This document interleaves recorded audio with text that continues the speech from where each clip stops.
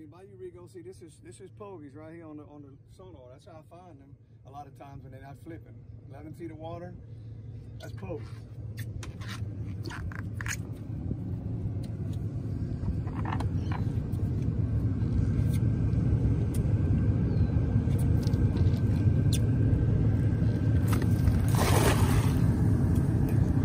We already have probably 100, huh?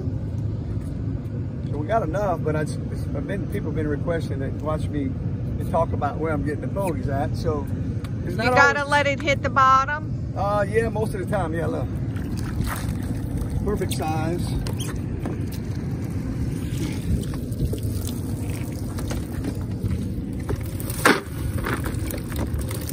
We got probably 150 now total. With 3 casts like that,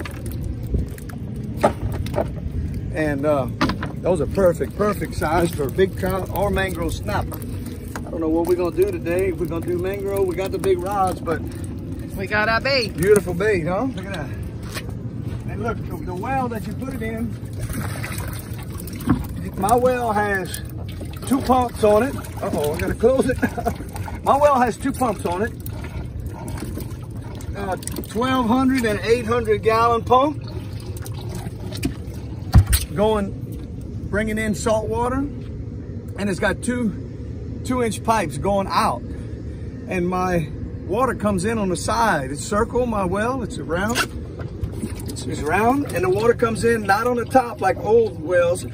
It comes in the side, so it's circle, makes a circular action, and my pogies last a long time in there. And you can't keep them overnight. If you do, they'll stay alive, but you use them the next day, and the first time you stick a hook in them, they get weak. So I catch mine fresh every day.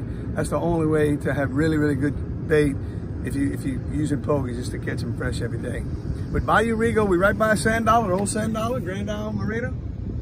We right here. You look for a little flip, or you start. They stay here a lot in the summer, in about 10, 12 feet of water. And if you look at that GPS, and if you look at this, you see there's no pogie right here. We're too deep. It's kind of like salt and pepper when you get on the pogie. There would be no pogie. I wouldn't throw here.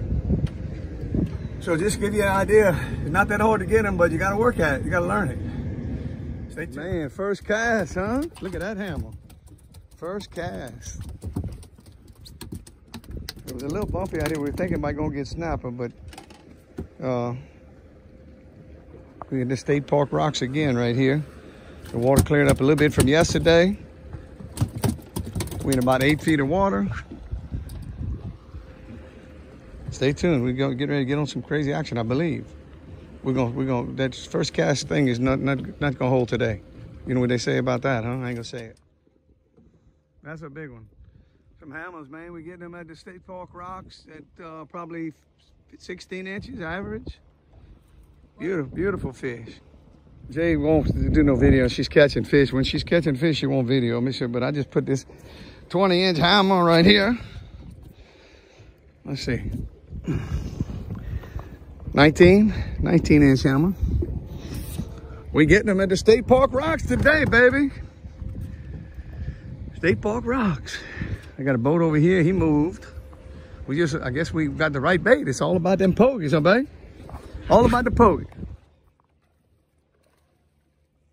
He's got another hammer. Some fat trout. That's the smallest one yet, and he's still 14.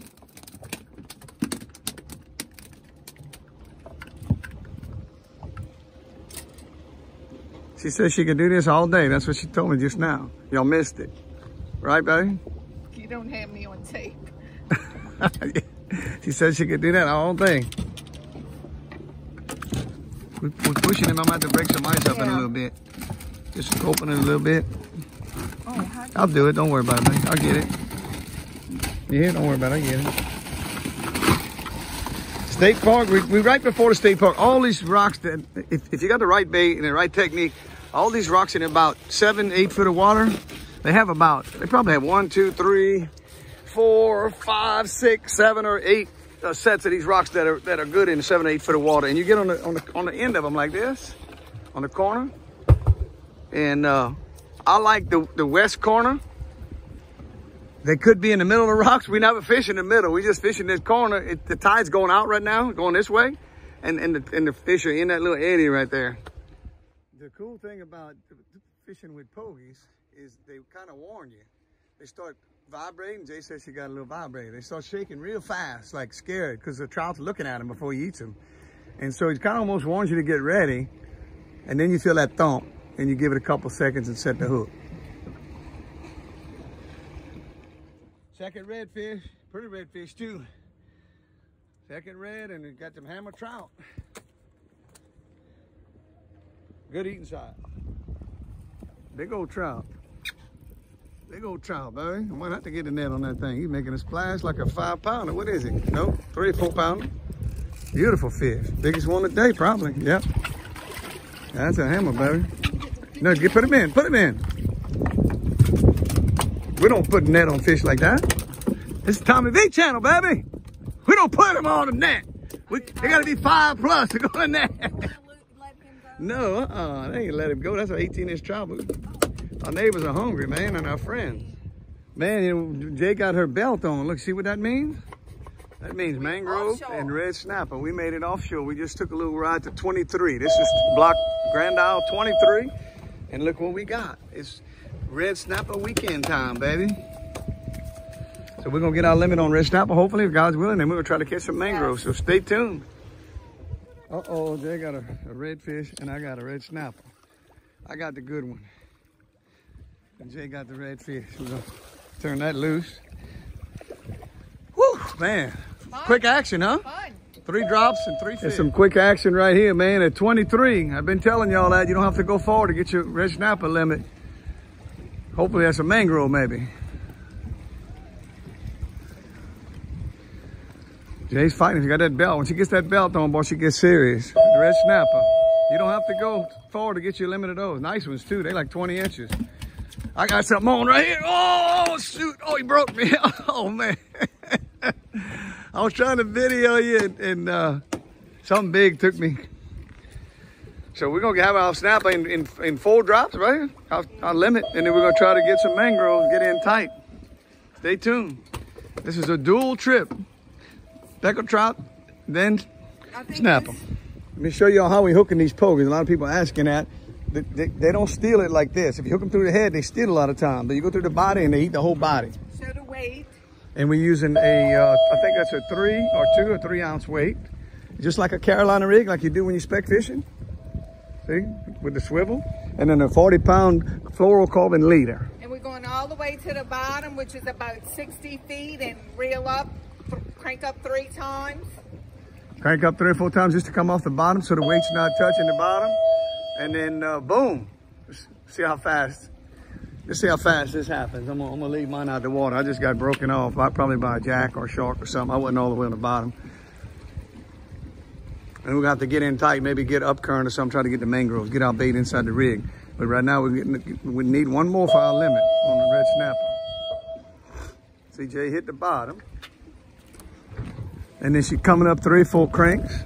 And it says what it says on there on that counter. Look, you missed it? I messed you up. I'm sorry. I was looking at your counter. Yeah, he took your bait. He took it fast. When that live pogey, it's like... Maybe I ought to go through the head. It's 5 seconds. Go ahead and reel it up. I messed you up. This is the best fluorocarbon deal that I found at 40-pound test. I'm gonna use this one because it's open, but this is very expensive compared to that one. I found that on Amazon, so that's the good stuff for the good price. And we got a 5-out circle hook on here. Let me find one and I'll come back. What you got? I'm using that light tackle. You know, I like to use. Zook made this rod specially just like for casting at mangroves. Uh-oh, it's another red fish.